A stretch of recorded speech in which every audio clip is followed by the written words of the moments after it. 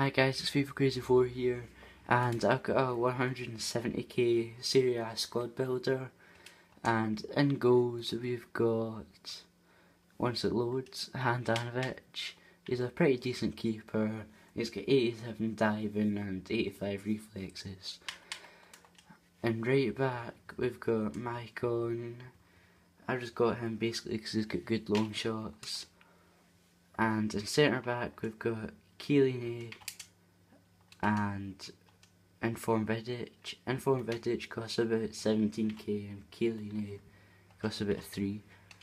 And left back we've got this guy that I just bought because he was quite expensive and I wanted to try him out. He costs 43k and his long shots are absolutely amazing. And I don't think I've scored any with them.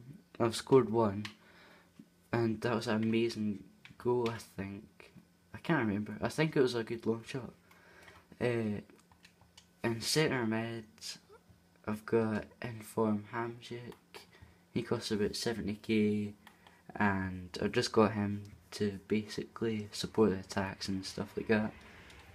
And that's basically what I've got Inform Totti for, but he's only 18k. So he's like a very cheap version of Hamsik without any pace.